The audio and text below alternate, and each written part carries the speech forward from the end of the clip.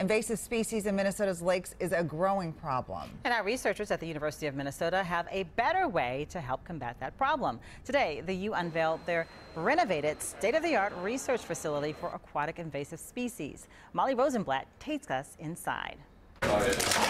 With a fish dumping instead of ribbon cutting ceremony, the U of M celebrated the opening of their newly upgraded Aquatic Species Center. It's a 1,000 square foot state-of-the-art lab equipped with a massive water filtration, aeration, and treatment system. One of the new upgrades, these biocontainment tanks. They're filtrated, so now they can house a lot of new species that they couldn't before.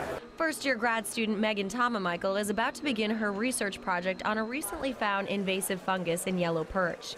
It's a fungus that also affects walleye and pike, game fish Minnesotans love. So the idea is that I have experimental fish, and by infecting them with this disease, I'll be able to study like how it moves between fish, and then as well as like if fish can recover or how quickly the disease progresses. She and other students will be able to do work that never would have been possible before.